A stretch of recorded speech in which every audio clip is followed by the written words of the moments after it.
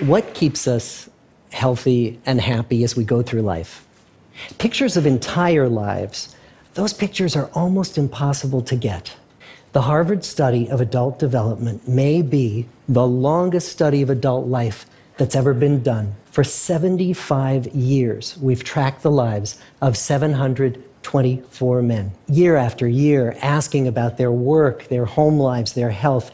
About 60 of our original 724 men are still alive, still participating in the study, most of them in their 90s. We don't just send them questionnaires. We interview them in their living rooms.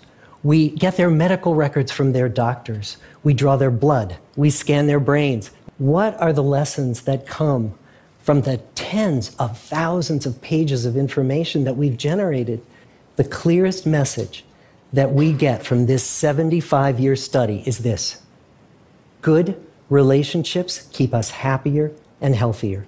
We've learned 3 big lessons about relationships.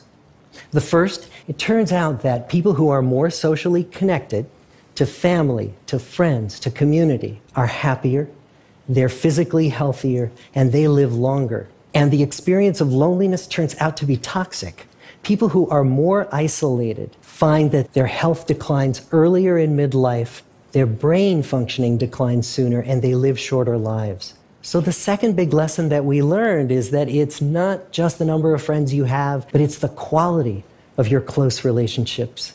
High conflict marriages, for example, without much affection, turn out to be very bad for our health, perhaps worse than getting divorced. The people who were the most satisfied in their relationships at age 50 were the healthiest at age 80. And the third big lesson that we learn is that good relationships don't just protect our bodies, they protect our brains.